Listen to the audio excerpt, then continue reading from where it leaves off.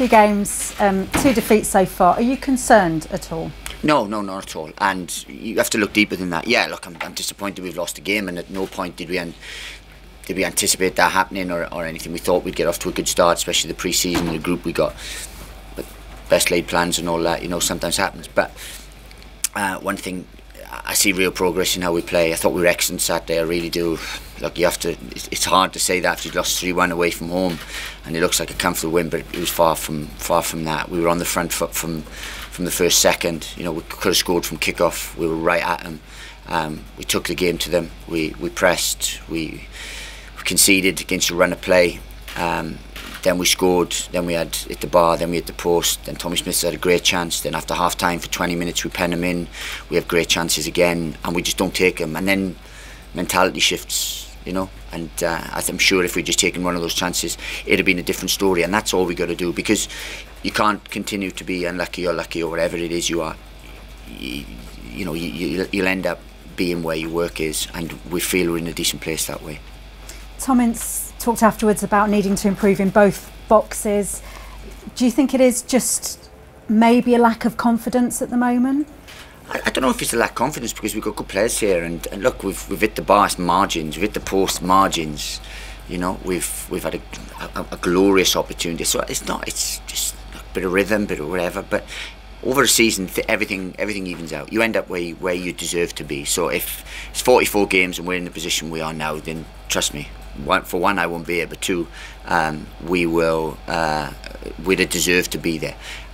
So it's 2 games in. History tells you that nothing's won in the first weeks of August, and that's what we have to do. But what I look deeper. I look at the performance. I look at how we played. I look at what the work we're doing on a training pitch. Am I seeing that on a Saturday? Yes. So that's the positive. I mentioned Tom Ince there. He got the goal back from his injury. Could he be a really important player for you this season? He is an important player. I mean, but they all are, because it's a squad game now. It's not just an 11-man game. It's a squad game, and we have a real strength, and that we want to get better. We want to improve. We want to be, we want to be as clinical as we possibly can. And if we did that, we'd have been out of sight. And then it would be a totally different mood and totally different thing, especially in this press conference. But no, look, we're not in as bad a place as the results show, because I see real progress. This time last year, we were getting through at the end of the season. We were trying to get what we can, create an environment and so on. But now it's totally different. And I saw real good work. The players believe it. We see it. I've watched the game, as I said. So I watched it live. I watched it once more, and then a half-time. So to see that I wasn't or delusional in any way. And I'm not. I see processes. I see real structured how we play. And I saw a fluency about our play that deserved more. When you did come in last season, you did have a lot to deal with, and as you say, it was really just seeing it through to the end of the season. But has it been hard to kind of stay positive throughout that? It's been a tough time, but we knew that, and that's why we sacrificed what we did to come here, because we could have just rode the crest of a wave all the way to the Championship with Luton, and then, in all honesty, probably had a number of offers in the summer. But we didn't. We chose the club. The club chose us. We were delighted to be here. We knew it was tough, but great projects are tough, and they start off in tough times. But we've got through that, and now we've laid the foundations. Yeah, we haven't got off to the best start, but as Artie says, you don't throw the baby out with the bathwater. So I think perhaps maybe some people wouldn't have realised the issues you were dealing with last season, and I think there's been a real eye-opener for that. In the past few days, Glenn Johnson's been speaking about the issues he had with Saido Berahino, and obviously we haven't heard from Berahino, but I think it just goes to show the real deep issues there were in terms of what players were dealing with, and perhaps team spirit, and that's something that you've had to come in to, and how difficult has that been for you? Well, what we kept saying is we had to create an environment and a culture here, and that's what when we come in, that's what we saw. That if you want to win, you don't just gather an expensively assembled, big-named squad, because that won't win you in. There has to be a culture and environment here so that people can flourish, and that's what for 4 months, that's what we tried to change, and we believe we're 75% along doing that. Now we've added different ones, which has added it again, so we believe there's a good culture here. Yeah, look, there's a thing at the minute where we have to recover from setbacks, but that's probably the final hurdle, and then we can start moving forward. But there's a lot of good things being put in place. The owners are fantastic here, and praise the Lord they are, because you need time when you're changing an environment. But we believe we're on a real good path, and I saw so many positives, and I was a bit baffled after Saturday, but I saw so many positives that in 3, 4, 5 months' time we'll remember the shoots of. Was it interesting to hear Glenn Johnson being so open and talking so openly? I think it surprised a lot of people. Look, I genuinely haven't listened to it, but obviously a lot of people have spoken. So secondhand, I've heard about a few things and so on. Look, people speak as they find people. With the thing is with the media now is there's a lot of people can speak openly and so on, and I got no problem with that. All I can, if ever I need to comment on how I find people, then I'll do that. But that's fine. Look, people knew that there was the odd issue here and so on. We did, but that's in the past now. We've got to look forward. We can't look at what's gone on and so on, because there's still sort of fragments of certain things left over, but now on the whole we've got a wonderful football club and a wonderful environment and a great changing room, and we've had to work very, very hard. And when I say we, I don't just mean me and my staff, I mean the owners, I mean the coach family, John, Tony. I've had to really work hard to get that. You've now got another game to get ready for this week. You move away from the league to the cup. Could this be your chance to start to bring some positivity? Is this game really important in trying to get that first win? It's important because it's the next one. So yeah, of course, we want to win the game. We want to create a winning environment. We thought we did that in pre-season. It's just we had a couple of setbacks. And so on, but now we have to come through that. Yeah, and it's the next game, so it's a chance to put some positivity on the board. Then it's a difficult game after that, and it's a tough month now we've got. But we're fully aware of the challenges, and we're looking forward to it, because, as I said, we've seen real positivity. And hard to know what to expect from Wigan. They've had a good start to the season, and then a disappointing result at the weekend.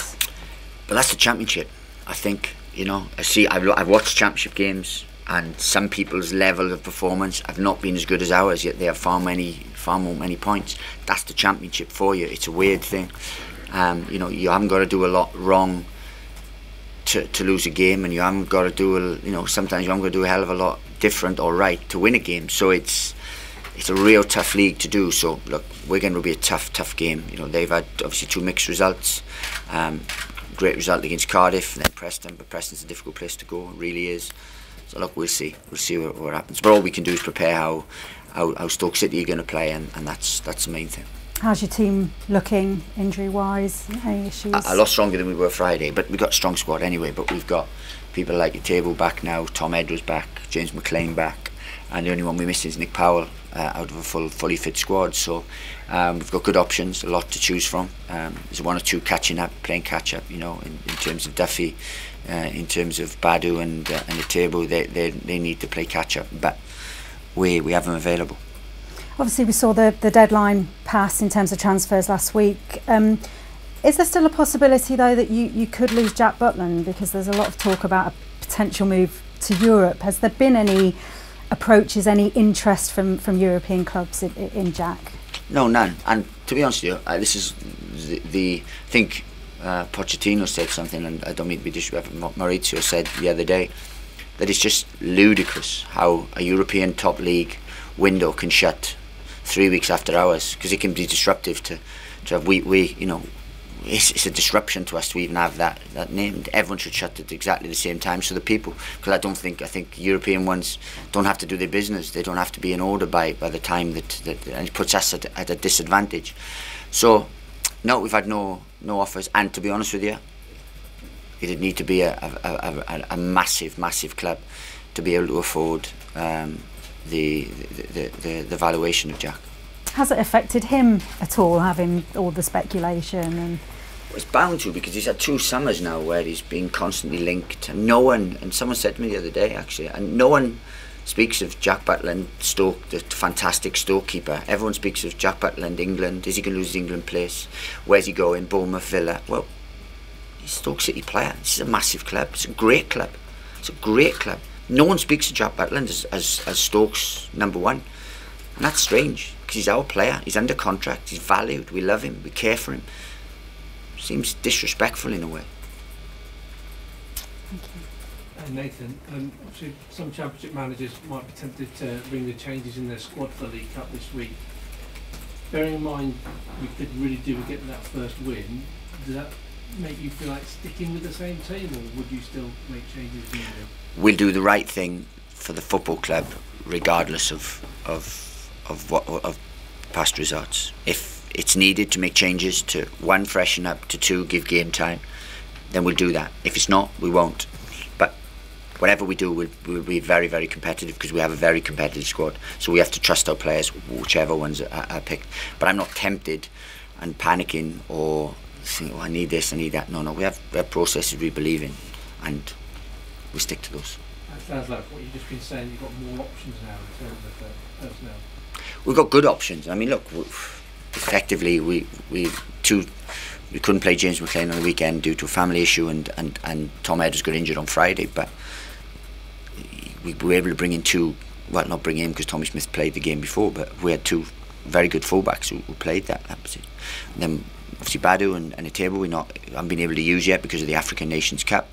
So we've got good options. They now come back into the frame and come back into the fold. So we have a good, strong squad. It's not a big squad, but it's a very, very strong squad. So whatever changes we make, we have 2 in every position. So it won't be like, all right, we've weakened it there, because we have established professionals, 2 in every position near enough. Nathan, sport at the highest level defines you as a person, and mentally it must be difficult, even though some of these players are new and you brought players in, but to lose a game as they did on Saturday when they played so well. Have you had to work on the mentality of the squad today or over Saturday when you spoke to them? I think we always have to, and you've got to be careful what you say, because afterwards it's easy to rant and rave and shout and throw things and stuff, but they didn't deserve that. You know, the performance levels. Yes, we debriefed today and showed them where just those tweaks that we need, because we're this close to being a very good side. We really are, and I'm not waffling by that. I couldn't have said that last year. I really couldn't have, because we were getting through and seeing what we had and so on. But now we're really close. Yes, the margins are small, and we've got to make sure we come out on the right side of those. But I saw real positivity when I look back. I feel for him a little bit, but we have to man up, we have to grow up, we have to learn from those mistakes and then move forward, because, as I said, we'll remember the shoots of Charlton, because we will, because I thought we were excellent at times. We really were. We come right out of the block, we went right after the team, away from home, and that's a good thing to do, because that's a bravery. It's tactically astute to sit back and deny space and so on, but we didn't. We came right out and we were brave, and I'm pleased and proud of them for that. When you look back at your own performance in terms of how you managed the team in that game, if you had your time over again, would you change any of the substitutions you made? I wouldn't have made one. I wouldn't have made one when I did. So I'm brave enough to say, and I've told them that, and I told Ryan Woods that when I got off the bus at Stoke at 10:15 on Saturday night. I probably made an error there, because I didn't need to change it. But that's something I'm bold enough and honest enough to say, because we were in control of the game. It's just I wanted to win it. I felt we were in the ascendancy, and I felt something different would have given us a little push. But as it was, it probably had the adverse effect. So yeah, I take full responsibility for that. Still, we had enough out there to win the game, because we didn't drastically change anything. We had we made one personnel change that I felt would have given us an attacking impetus. It didn't, and in hindsight, yeah, I would have. And lastly from me, Adam Davies, is he fully fit? Because you notice when he's warming up with the other keepers, he doesn't seem to do the same stuff. Yeah, he is. Look, we use 3 keepers, and he uses 3 keepers. He keeps them all involved. They have a bond, and it helps out with the work. But he's been brought in. Look, it's difficult when you come in from a club, and Liam Lindsay had the same thing. It's a massive club. It's a different club. The pressures here, without being disrespectful, are totally different. You know, I found that and Luton's an extremely pressured club. So it just takes a bit of time. The others were slightly ahead of him in pre-season, but he's a wonderful keeper who's hungry, who I've spoken to, who's spoken to me, and he's not come here to be content and to be number 3. And if he's good enough to be in the top 1 or top 2, he'll play, because we have competition. There's no pecking order here. Thank you. All right, folks, thank you. Cheers. Thank you very much.